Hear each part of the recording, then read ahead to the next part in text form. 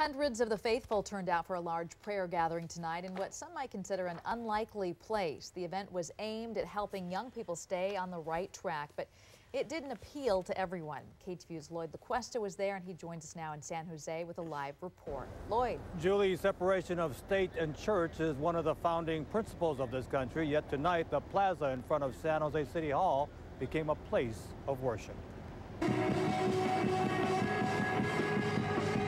For 3 hours tonight, in what can best be described as a Christian rock revival, more than 1,000 young people came to pray and proclaim their devotion to Christianity. The event is called the Gathering of the Unashamed.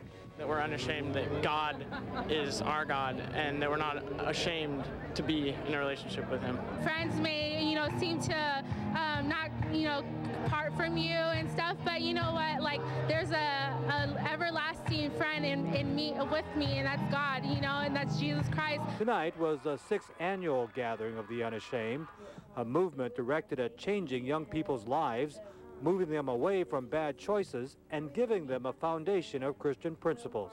Some tonight said it works. I used to be in a lot of trouble all the time. I was suspended from school constantly, but ever since I've started going to church, I haven't been suspended once. I'm keeping out of trouble. I'm passing all my classes, and I just have a whole new outlook on life. Organizers say 6 years ago, about 200 people attended the first gathering. Now, some 50 churches have joined in. But it doesn't appeal to everyone. 2 students from San Jose State University were bicycling by and stopped, but did not stay. I'm personally not very religious, so I'm not really into Christian music so much. Tonight, the mayor of San Jose took the stage to extend his support. I have to represent all the people, people of all faiths, people of no faith. But I am unashamed to be a Christian. And this large crowd bowed to extend a prayer to the mayor.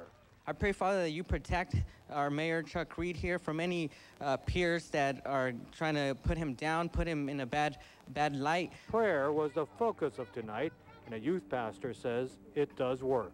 We've seen violence come down in schools through prayer. We've seen kids that normally wouldn't hang out with other kids all of a sudden connecting and becoming friends.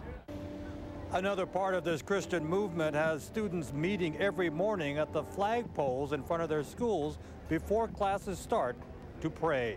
And for the record, this group obtained permits and paid fees like anyone else to use City Hall for tonight's event. Live in San Jose, Lloyd LaQuesta, KTVU.